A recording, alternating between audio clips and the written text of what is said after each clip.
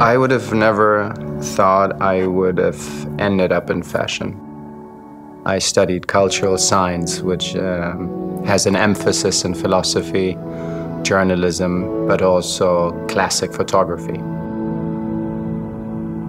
And when I finally finished my studies, I had a request to come to America, and again, it was very obvious and easy for me to say, sure. And literally, I thought it was going to be 2-3 months. But then I ended up staying in America, and now I'm married to an American woman.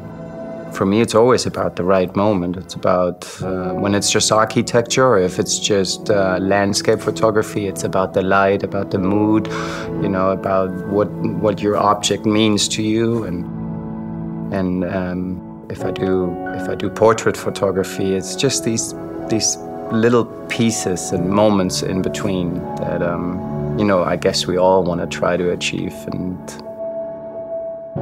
there's one moment that you capture that's never going to be the same. We all know that. So